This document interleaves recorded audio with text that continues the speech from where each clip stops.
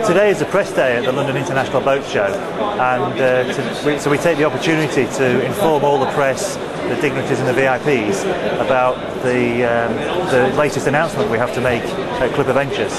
And we had a very important visitor, which was Terry Hodgkinson, who's the chair of Yorkshire Forward, and the driving force behind bringing the Clipper race to Hull and having a boat named Hull and Humber.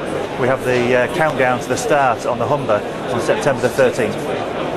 5, 4, 3, 2, 1, go!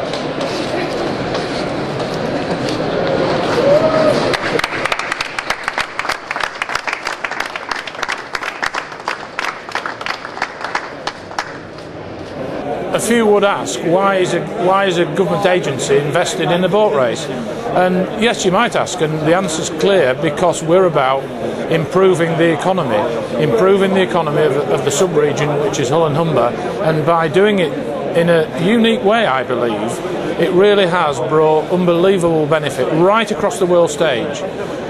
Trade missions associated with the race at the ports where the race, intermediate ports where the race ended, was fantastic, and you know, you can measure that, you can measure the economic benefit, and the opportunity really to celebrate both the start and the finish on a world platform is absolutely outstanding.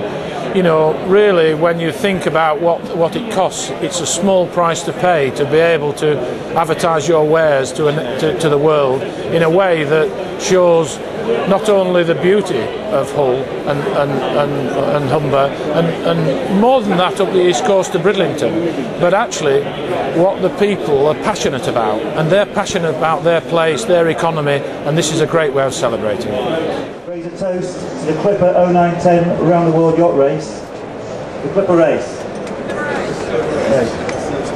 Thank you very much, everybody. That concludes our event today.